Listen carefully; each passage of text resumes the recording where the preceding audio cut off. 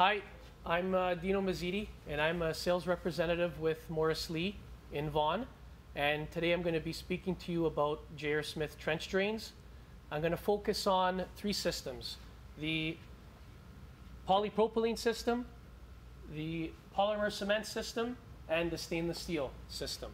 So before I dive into the trench drains, we need to know four things when talking to our customers about trench drains. We need to know the application.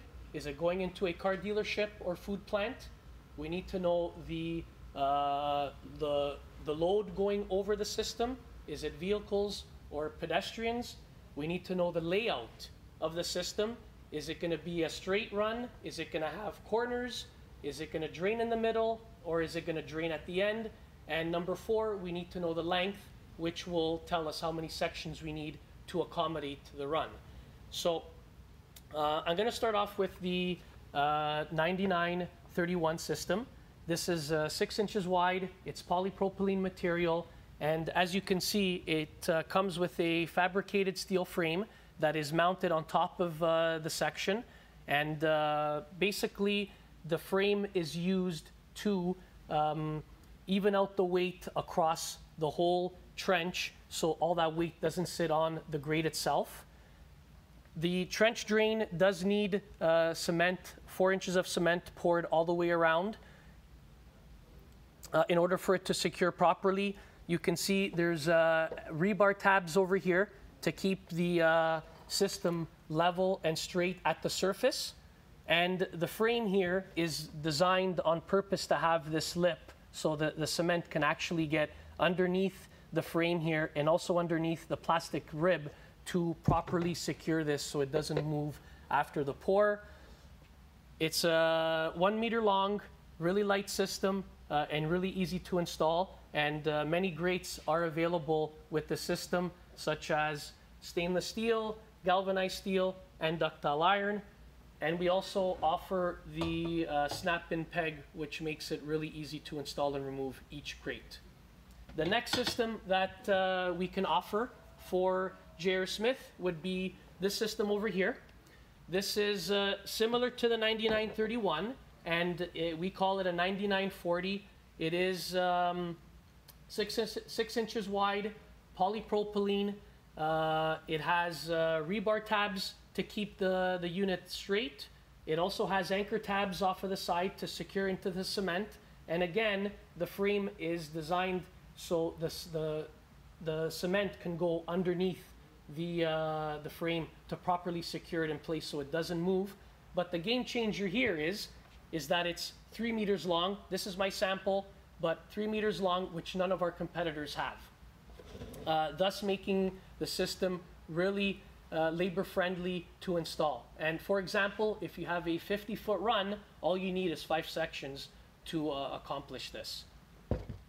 Another neat thing that J.R. Smith has done with this system is we have one bottom outlet should this be required. So the distance from this tab over here to the bottom is the same from section 1 to section 15. It doesn't change. We only use the one bottom outlet. The next system that we can provide that we can propose to our customer would be this unit over here, which is the 12-inch wide system. It is called the 9960 polypropylene material and ductile iron grating. It also has stainless steel, galvanized steel, and you use this system to remove high volume of water or for extra heavy-duty applications such as vehicle traffic or forklift traffic. Again, 3 meters long, which none of our competitors have. The next system that J.R. Smith can offer is the 6-inch wide polymer cement, which is known as the 9895.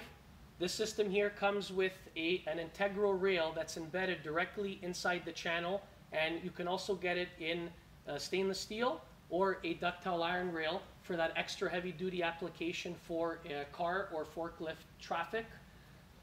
It doesn't have the tabs or the anchor tabs or the rebar clips on the side, but you can use an installation device which basically holds the channel off of the ground, and it's a pitched fork into the ground.